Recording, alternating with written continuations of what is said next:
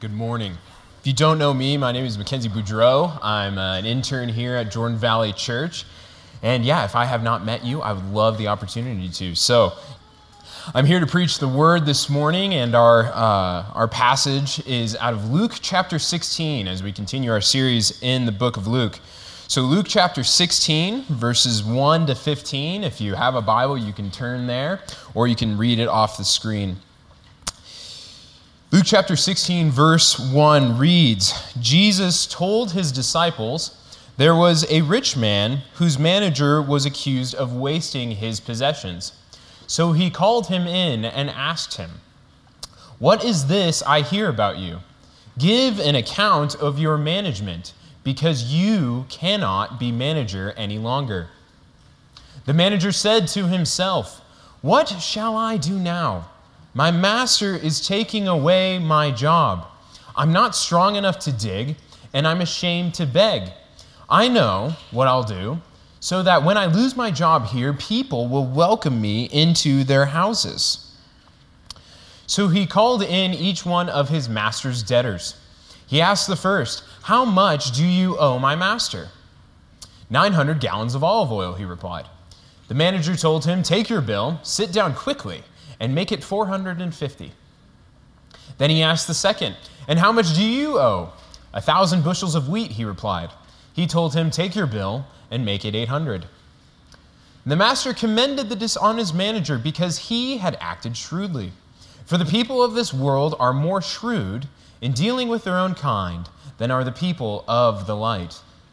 I tell you, use worldly wealth to gain friends for yourselves, so that when it is gone, you will be welcomed into eternal dwellings. Whoever can be trusted with very little can also be trusted with much, and whoever is dishonest with very little will also be dishonest with much. So if you have not been trustworthy in handling worldly wealth, who will trust you with true riches? And if you have not been trustworthy with someone else's property, who will give you property of your own? No one can serve two masters. Either you will hate the one and love the other, or you will be devoted to the one and despise the other. You cannot serve both God and money. The Pharisees, who loved money, heard all this and were sneering at Jesus. He said to them, you are the ones who justify yourselves in the eyes of others, but God knows your hearts. What people value highly is detestable in God's sight. Let's pray.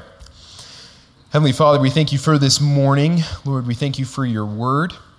Lord, I pray that you would illumine our minds and our understanding and our hearts to understand your word, that we'd be drawn nearer to you. Lord, I pray that you would work in the hearts of those who do not know you this morning by your word. Lord, would they come to a true understanding and knowledge of who you are. And Lord, for those of us who are walking with you, I pray that you would draw us nearer to yourself, that we would grow in understanding and love for you as a result of this time. Would you convict us where we need to be convicted? Would you bring encouragement and peace where there needs to be encouragement? And I ask all of this, Lord, that you would bless this time. In Jesus' name, amen. I want you to imagine that you had a very wealthy friend, and this very wealthy friend entrusted you with $10 million. $10 million. And the only stipulation is that this friend would come back in 10 years and simply check on what you had done with the money. What would you do with the $10 million? Would you buy a bunch of stuff? You say, sweet, I can get a new house, I can buy a new car, get a boat. I've never had a boat. How great would a boat be? Maybe get a condo in Park City, ski tickets to all the most expensive ski resorts. Maybe you would invest the money. You would look at that $10 million and think, finally, I have the liquidity I need to diversify a solid investment portfolio. Would you give it away? Would you give it away? Find all the charitable organizations and give it away. Find your family and friends who are in need and give away this money. This is an unlikely scenario, but remember, whatever you do with the money, your friend is going to come back in 10 years and check on you. So if you just blew all the money on whatever you wanted, your friend might not approve of that. In light of this, what would you do with the money? And what should we do with our money as Christians, knowing that we belong to God and all that we have also belongs to him. This is the question that Jesus answers for us today. Jesus answers the question what we ought to be doing with our money. So first, we're going to look at the parable and see what Jesus says about stewarding our money. And second, we will look at why we are not as wise as we should be with our money, why we don't follow what Jesus says we should in terms of stewardship.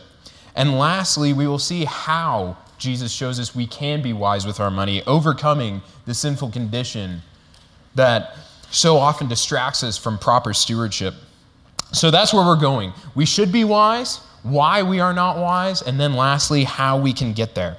Either our money will control us, or we will control it for the glory of God. So with that, let's go ahead and jump into our parable this morning and figure out what this parable means. As we were reading it, I'm sure at least some of you, if not all of you, at some point, were kind of surprised by this parable. And as you can imagine, commentators and interpreters have wrestled across the centuries trying to figure out what is meant by this parable. It's one of the more difficult parables to understand that Jesus has for us. But we know that the Word of God is understandable. So let's go ahead and jump in. Here we have a wealthy man, and this wealthy man has entrusted his estate to a manager. Think of this manager as like a first century example of an investment portfolio manager, right? So the wealthy man, he has too much going on. He has too many, his land is tied up in too many different aspects of a business. So therefore he hires another man on to help him manage these things. And now the time has come for this manager to come to account. He's going to give an accounting for how he has stewarded the money. And it turns out that the manager has done very poorly, as verse 2 tells us. Or as verse 1 tells us, he was accused of wasting his possession. He was squandering the money and the wealth that was given to him. And so therefore, the manager is relieved of duty. And now he has to figure out what's next. What will he do? But he has not been relieved of duty yet. He has only been told that he will be relieved of duty, but he still has his position. And so he's trying to figure out what he's going to do next. Maybe some of you have been in this position before where you've been told that you're going to let go, but there's a period of time in which you're still working there. And so you have to figure out what are you going to do next. And this is exactly the point where the manager is. And so the manager thinks to himself, well, I'm not strong enough to dig, so any sort of construction work or manual labor is out of question. And I'm too ashamed to beg. Notice that there's still an element of pride here. Even though he's lost his job, there's still an element of pride. He refuses that he will not beg.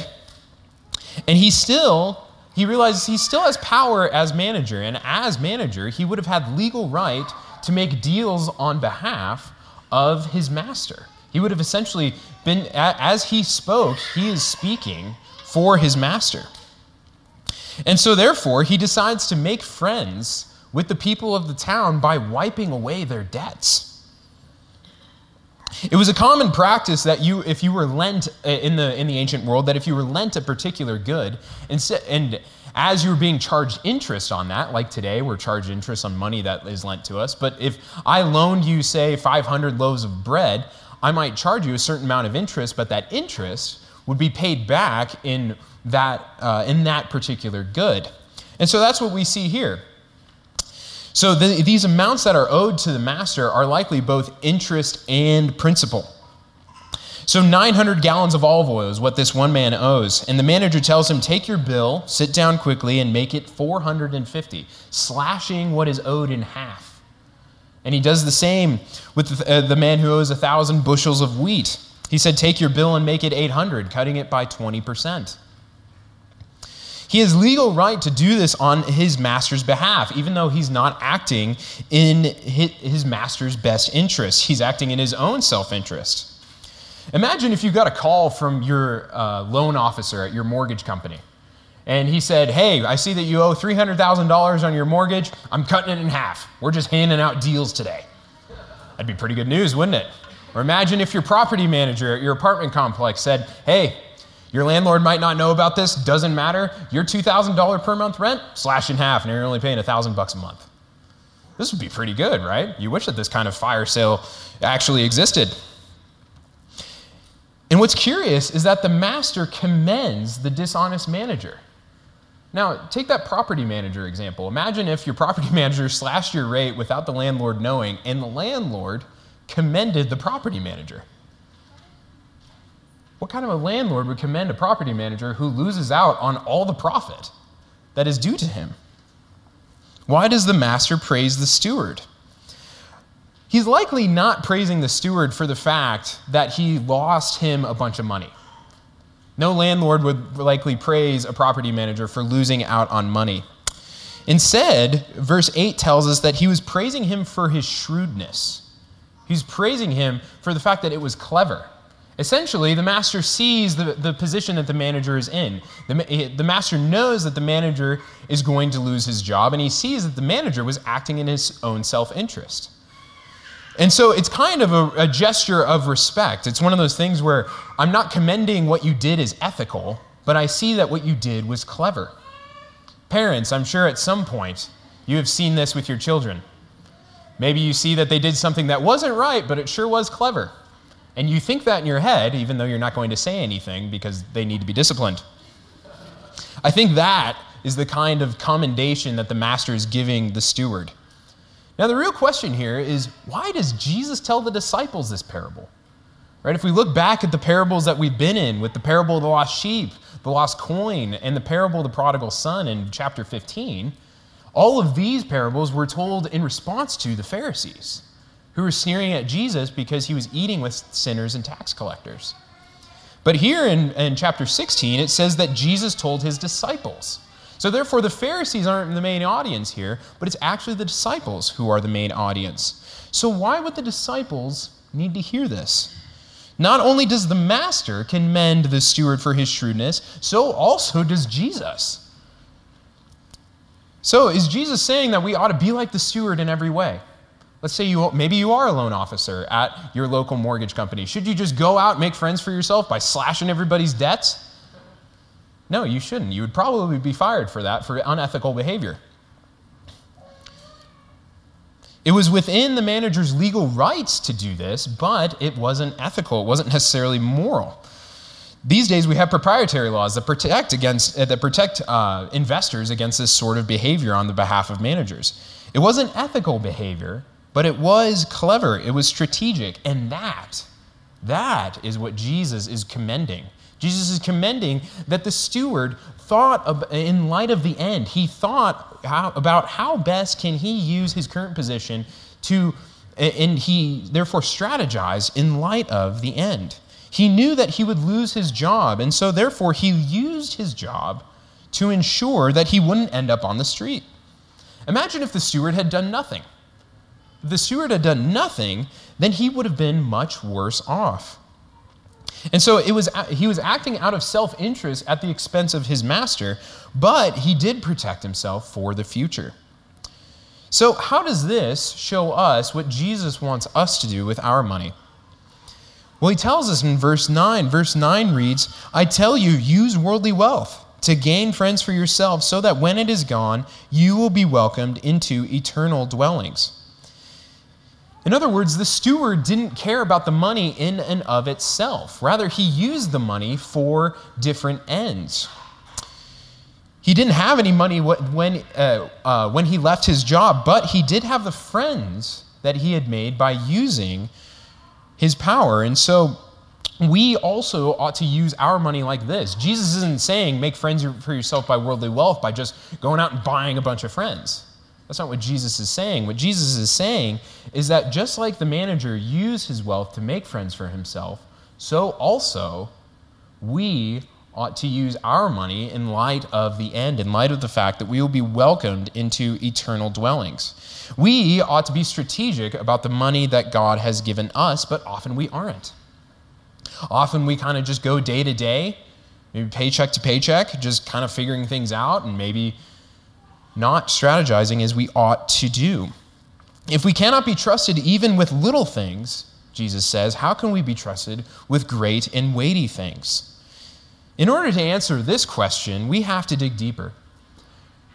We've talked about what Jesus wants for us in regards to money, but in order to figure out how to do that, we need to look at why we don't often do what Jesus wants us to with our money. And this brings us to our second point, why we don't follow Jesus with what he wants us to do with our money. And Jesus shows us in this passage two different kinds of people. There are the kind who are absent-minded, who are not wise to the world. And then there are those who are self-righteous about money. And we'll get to that when we get to the Pharisees. First, Jesus confronts those who are absent-minded about their money in this parable. Instead of being wise to the world in ways of using their money, instead, the sons of light, that is Christians, often are not wise and are often walking in darkness in terms of the wise ways to use money. And Jesus is telling us two principles here. We need to be active with our money and finances, whether we've been given very little or given very much. We need to be active with our money and finances and stewarding them. And the second principle that Jesus is telling us is that there's nothing wrong with worldly resources. Strategy and doing research is not impious. Sometimes as Christians, we have this attitude of, oh, you know what? God will take care of it. There's no need to lay out a plan for how we're going to use this or how we're going to raise a certain amount of money to do with what we want to do. We'll just pray over it and let God take care of it. And sometimes God does deliver. Sometimes God does deliver in those circumstances. And in all things, we absolutely should be praying. But there's nothing wrong with strategizing and doing research, especially in major financial decisions. After all, take this building that we're worshiping in as an example. In order to build this building, people would have had to have given their hard-earned money towards a building fund in order to get this building built. Now imagine this money has been entrusted to the deacons and to the elders who are overseeing the process. And imagine with this money, the elders and deacons did not go out and search for the best price. They contacted one contractor and they were like, oh, well, he seems to be a good guy. Let's just use him. And they didn't do any research as far as getting the best price and getting the best contractor. Would that be a wise stewardship of the resources that have been given to the elders and deacons to build a building? No, it wouldn't. It would be disobedient to God because they would not be stewarding those resources in a wise way. They would not be wise to the world in the ways in which the world uses money, as Jesus says. And it's the same idea in regard to personal finances. God has given you every dollar you have, and he has called you to steward that rightly. So say next time you go make a car purchase, okay, there's nothing wrong with doing research and doing your best to get the best deal that you have, okay? Even negotiating. There's nothing wrong with that in and of itself, right? We shouldn't do this out of pride. We shouldn't just be seeking to negotiate so that we can brag to our friends about how we argued the guy down another $300. But we should be thinking, how can I use my resources best to glorify God? I need a new car, right? Sometimes we are at a point in our lives where we simply just need one, right? And how do we do that best to glorify God and steward our money rightly? But as I said earlier, oftentimes we don't do this. We don't think this way because we have a wrong mindset, and sometimes we think that less knowledge is more pious, but that's not what Jesus is saying. So that's the absent-minded way of viewing money. And then Jesus confronts on a deeper level, a self-righteousness in the Pharisees, a self-righteousness about money. Jesus tells us in verse 13 that we cannot serve two masters. We cannot serve God and money. In verse 14, then the Pharisees sneer at Jesus, and he tells them but then Jesus responds by telling them their heart issue in verse 15. Jesus says, "You are the ones who justify yourselves in the eyes of others, but God knows your hearts. What people value highly is detestable in God's sight."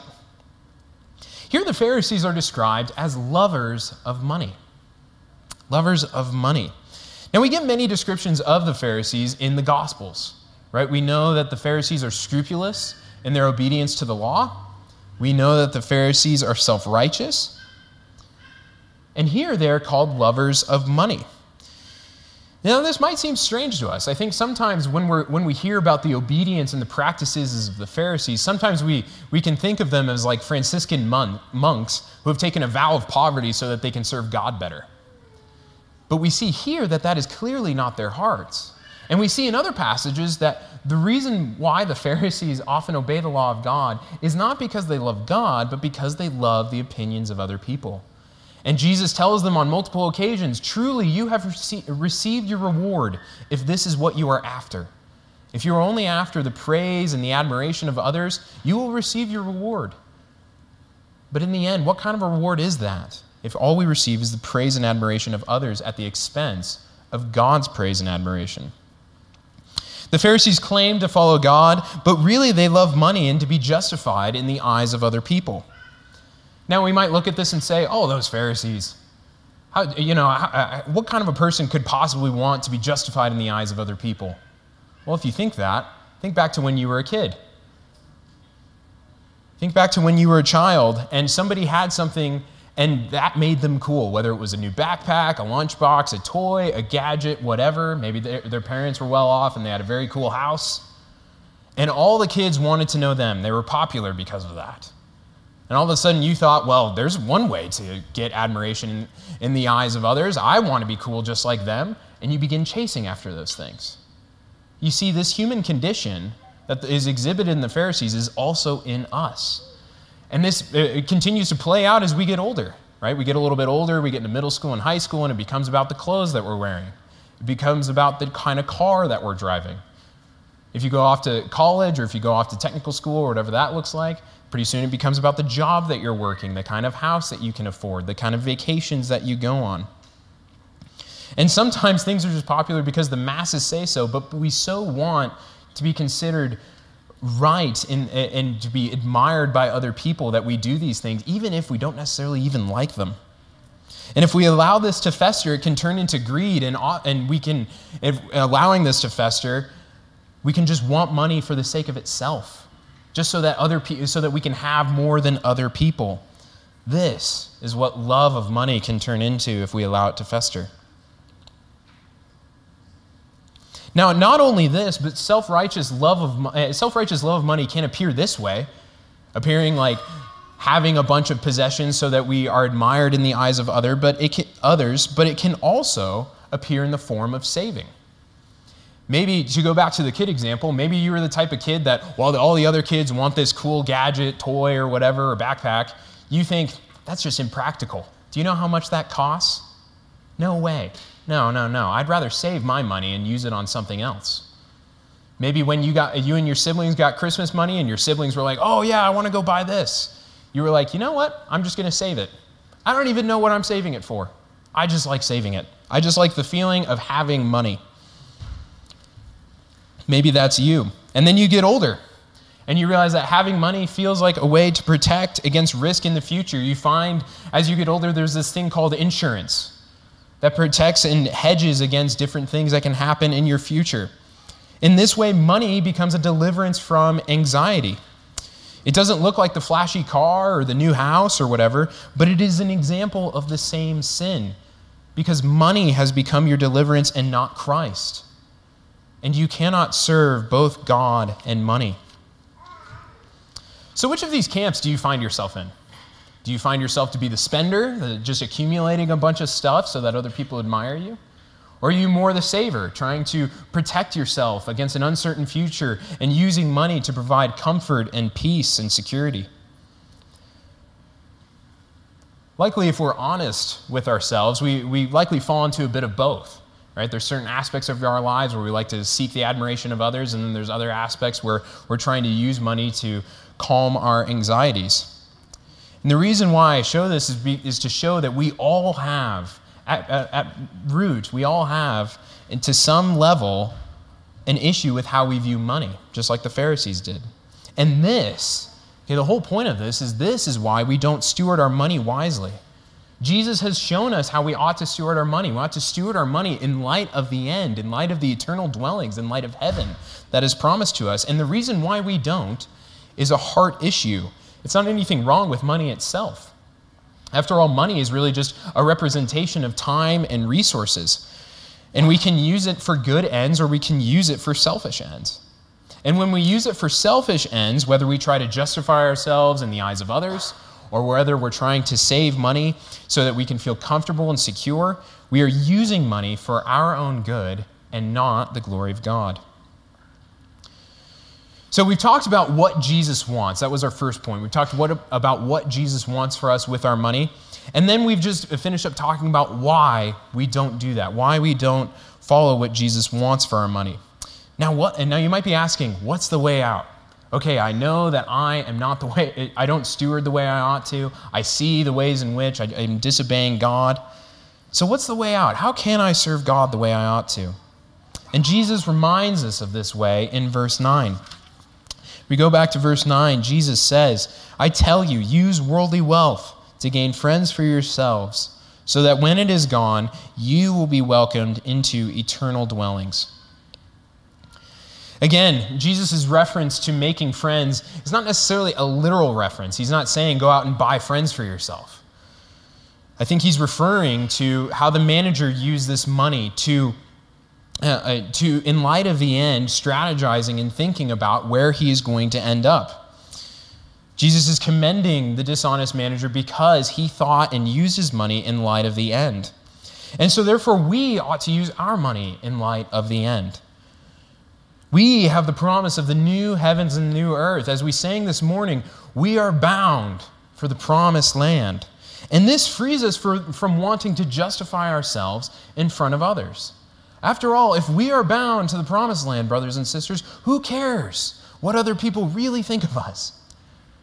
As the psalmist says in Psalm 90, verse 10, our days may come to 70 years or 80 if our strength endures, yet the best of them are trouble and sorrow, and they quickly pass.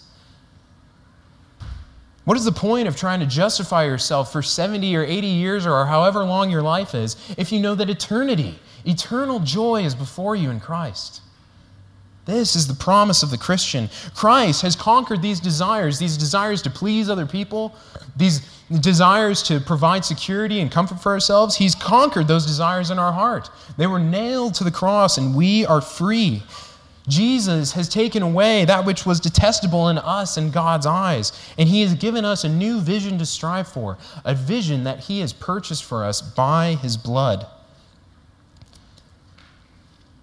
The tendency oftentimes when we're seeking after comfort can be to view God as stingy, right? God has blessed us in a certain level, but we think, oh, well, I better save this because I don't know if God's going to bless me again. So we hold on to what we have in case it might run out. We're constantly worried about that. But when we reflect on the new heavens and the new earth, we see God as abundant. God is an abundant God who promises eternal blessing and eternal joy with him in heaven. Therefore, we can be free to give money away and steward it rightly because it is ultimately God's. What if we strategize giving money to the church the way we strategize retirement or getting the next vacation or new car?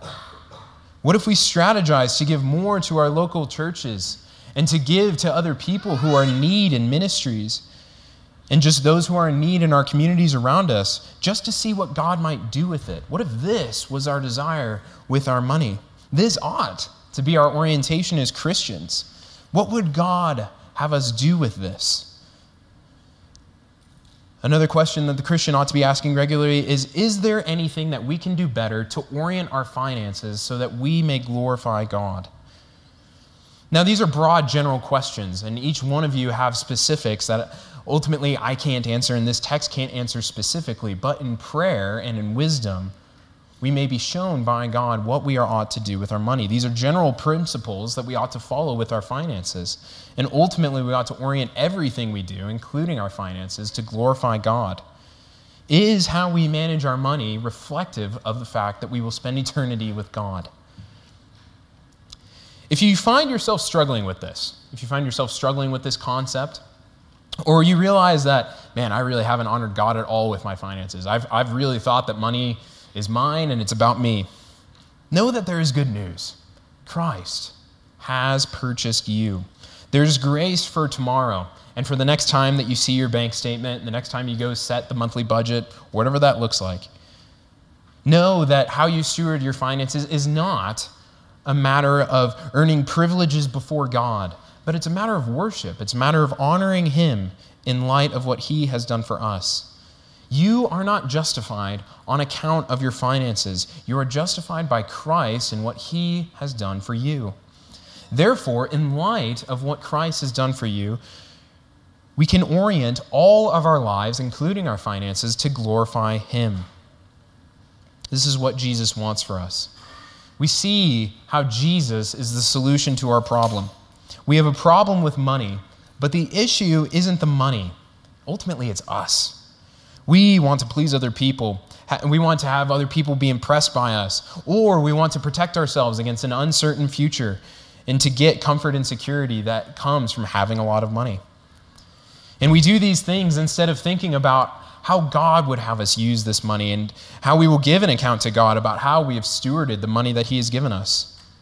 The good news is that Jesus has borne our sinfulness on our behalf, and he has freed us from these sinful tendencies. He's freed us from our sinful nature, and he allows us to serve God. If you think back to the illustration at the beginning, just like the friend at the beginning who gave you the money to do with what you please, you have been given money by God to steward. And how you do this reflects your heart. But be of good cheer, Christian, because for you, this is a matter of worship. This is not a matter of judgment. So the next time you save up for something or begin to set the monthly budget, think about how you can worship the Lord with what he has given you, and know that at the end, you will be received into eternal dwellings and hear the words, "Well done, good and faithful servant." Let's pray. Heavenly Father, I thank you for this time. I thank you for your word. Lord, I know that this can be a difficult discussion, Lord, in thinking about money, and I just pray, Lord, for those in here who are struggling with finances, Lord, I pray that you would provide a way for them to be provided for food and shelter and clothing, Lord. For those of you who have been, or for those who have been blessed by you here, I pray that, Lord, we would all be thinking about how we can best steward our finances, whether we have been given much or little. I pray that we would orient everything, Lord, to glorify you. I ask all of this in Jesus' name, amen.